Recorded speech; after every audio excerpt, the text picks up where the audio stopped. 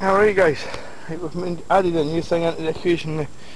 We've now, over and above our small 24 volt motor here, which we've got an e-scooter, and we attached the bits from the scooter to our bicycle.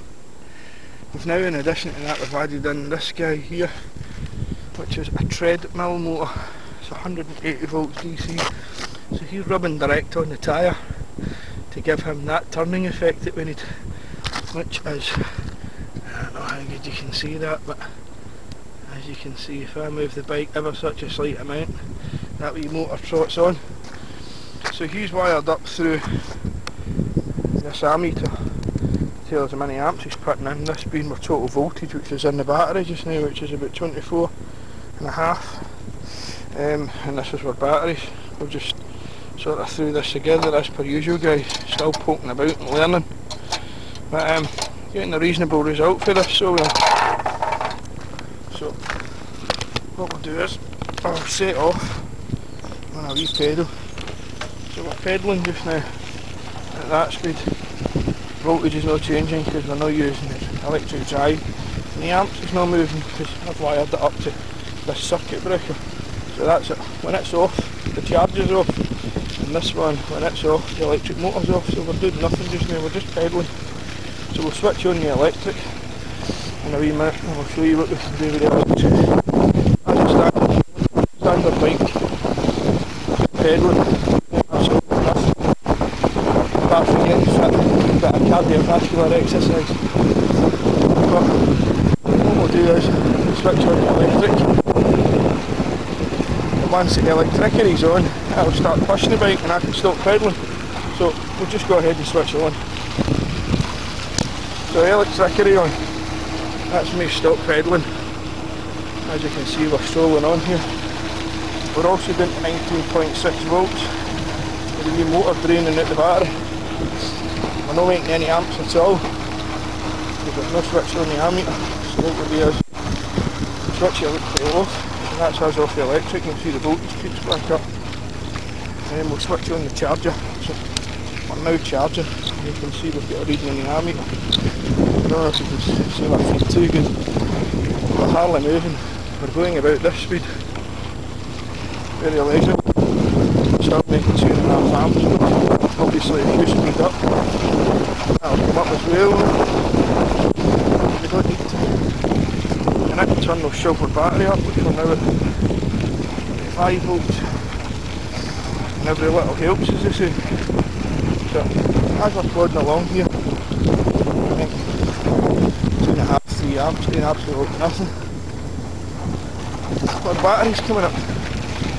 He's up to 25 and a half now. 3 amps we're putting into it. So then you can slow right down to virtually a walk. Matter of fact, I could walk. I'll show you how much we make it a walking pace. Amps. So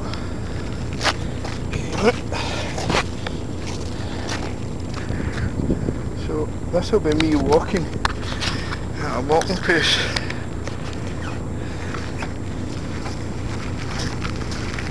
Oops, better if you could balance the bike, wouldn't it? So we're walking at a walking pace. We're still making 1-ish amps, maybe 1.5. See my feet.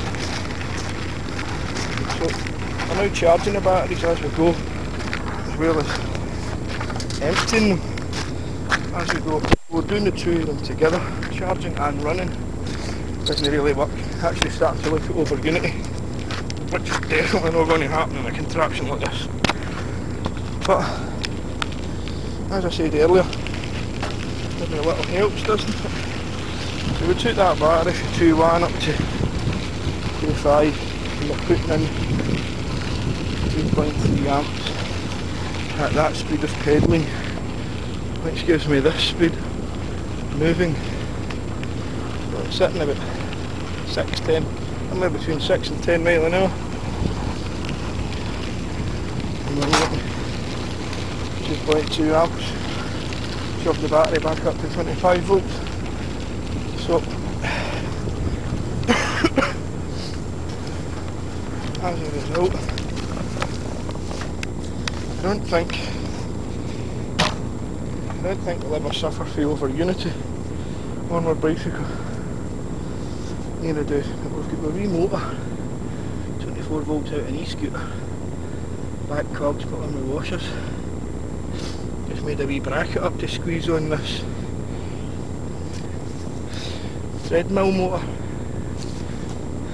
I don't know if you can see it, but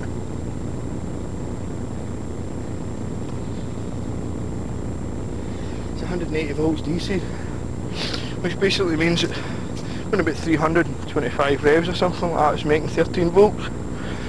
So that wheel's shoving it around about 500 or 600 revs at a walking pace, so it's making plenty of volts now. Matter of fact, probably if we disconnected it for the battery. Now, I don't know. That should then give us just a direct voltage reading. So we're going at walking pace. And we've got 40 volts at walking pace. Again, there's my feet. So, that's reasonably good. That's what the direct is.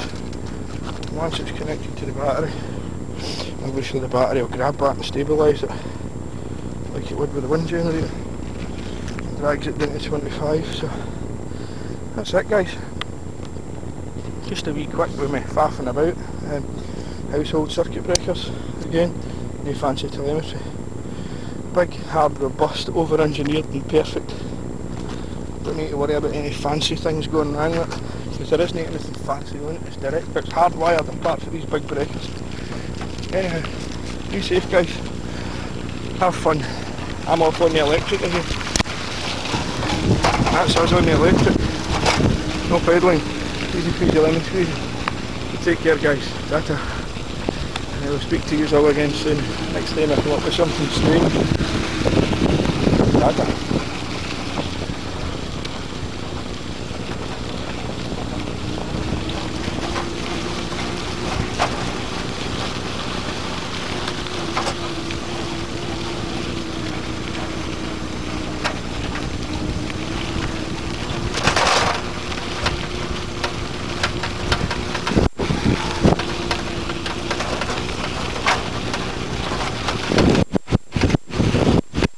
The fat man's dream. No pedaling.